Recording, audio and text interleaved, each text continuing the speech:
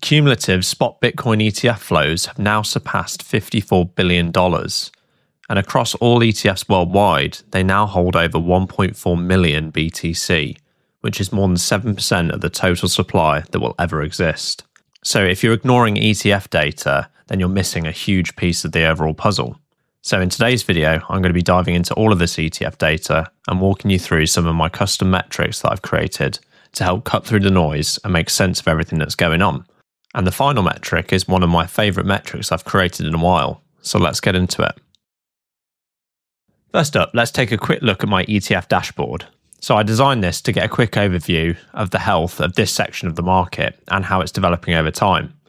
What we can see is that the total Bitcoin holdings of all ETF products has now passed 1.4 million BTC, which is over 7% of the total supply that will ever exist. And if we take into account the fact that a large portion of Bitcoin is permanently lost, that figure could actually be well over 10% of the effective circulating supply. Now, looking at this quarter alone, which isn't even over yet, the ETFs have taken over 91,000 Bitcoin off the market. That's already a very strong quarter, only beaten by the initial wave of inflows at the ETF launch and the post-election rally in the back end of last year. And when we focus on the monthly changes, we can see a consistent trend. Since the beginning of May this year, the ETFs have steadily been taking more and more Bitcoin off the market, with August alone removing 41,000 coins from the supply as it currently stands. Now, for context, there is currently about 450 new Bitcoin being mined per day and introduced into circulation. So that's about 14,000 or so per month since the most recent halving event. So this passive flow from the ETFs alone this month has soaked up over 3 times the supply being introduced into the system, and we're not even finished with the month yet. And when we look across the history of this since their inception, the majority of months have been positive, with the scale of those inflows far outweighing those relatively few negative months. Now, let's take a look at some of my charts to see if we can gather any useful information out of this data. First up, looking at the cumulative ETF flows, we can see that since they were first launched in January 2024, we've now reached a net figure of $54 billion of inflows into these ETFs. And it's pretty much been a one-way direction of up and to the right, apart from a brief dip earlier this year. Overall, there's a staggering amount of passive capital that's flowing into these products and removing supply off the market every single day. Now, if we analyse these flows in a bit more detail by looking at the daily ETF flows, which measures the amount of capital flowing in and out of these products on a daily basis, then we can see that we've had a few days of reasonably large outflows. Overall, the ETF flows generally tend to mirror Bitcoin's price action, and that makes sense because the bulk of the ETF demand comes from retail investors. And as we know, retail typically chases the highs and panics during the lows. And this becomes even more obvious when we look at the largest spikes. The biggest outflow we've seen was in February of this year, coinciding with a big correction in Bitcoin's price from about $100,000 down to $83,000. And on the flip side, the largest inflow came in November last year, when Bitcoin rallied from around $70,000 up to $90,000 post-election. These flows are a fascinating way to see human psychology playing out in real time. And if you bought on those red outflow days, then scaled back purchases on the huge green inflow days, you'd have avoided a lot of the emotional pitfalls that come with investing in Bitcoin. Now, let's move on to one of my favourite new metrics, which I'm calling the cumulative flow delta. It's relatively simple, but really insightful. It's basically designed to show the deviations of ETF flows from their trend. It carries forward values over weekends, since the ETFs don't trade then, and then applies a moving average over a chosen period. I've chosen to use a 75-day average because it produced the clearest signals without too much noise. The oscillator is then calculated as the difference between these daily flows and this moving average, which highlights periods of accelerating or decelerating net flows.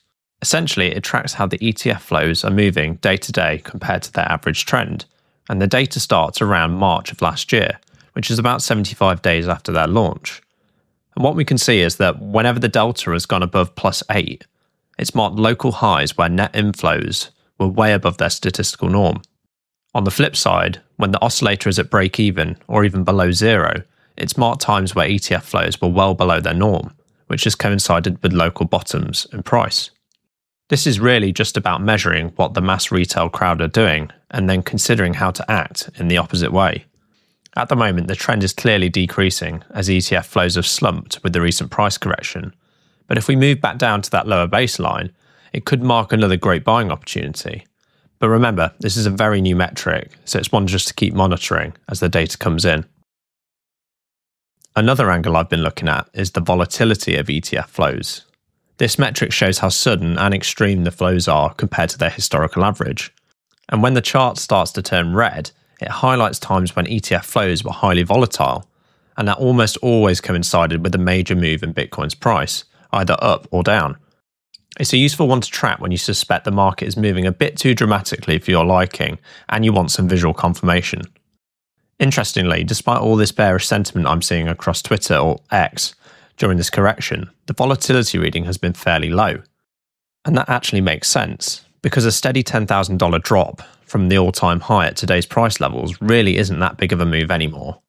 5 years ago, that would have been a huge crash, but now it's just part of normal volatility.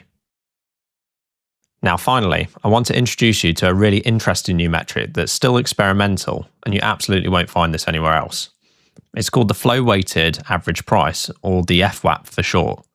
This one is fascinating because essentially it shows Bitcoin's price, but weighted by how much money is flowing in or out the ETFs each day. Technically speaking, it aligns the daily ETF flow data with the calendar, skipping the weekends, and then calculating a decaying cumulative sum of both price time flows and the flows themselves, using a decay factor to weight recent activity more heavily.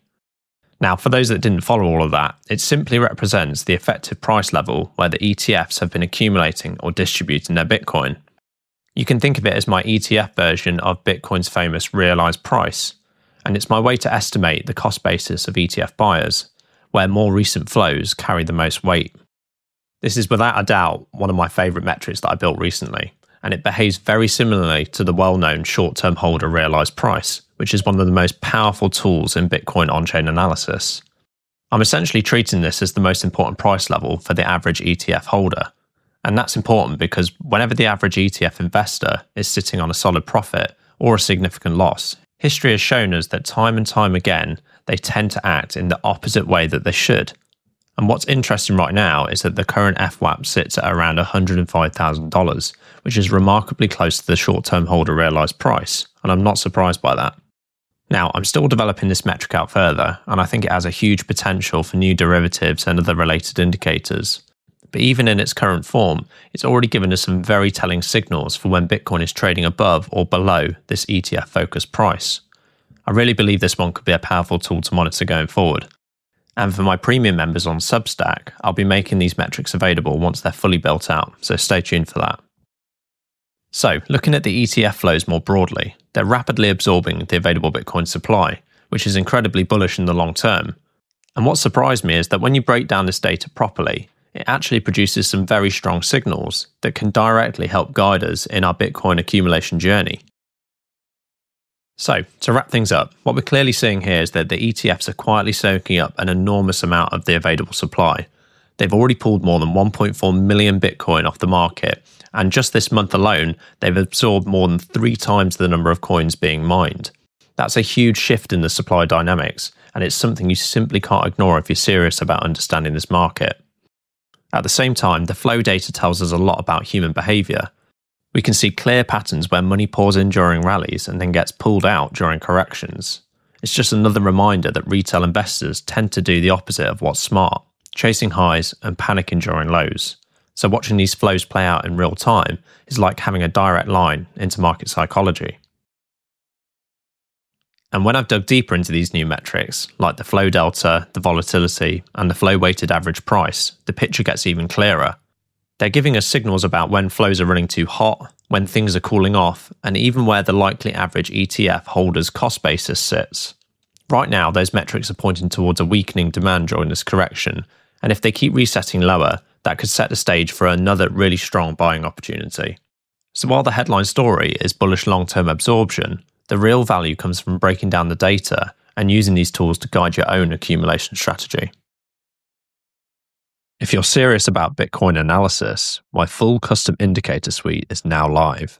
Built for investors looking to gain an edge through deep cycle signals and advanced on-chain insights. It's available now through the link in the description, where you'll also find my free newsletter. And if you found this valuable, hit the like button, subscribe to the channel, and turn on notifications so you never miss an update. And I'll see you all in the next one.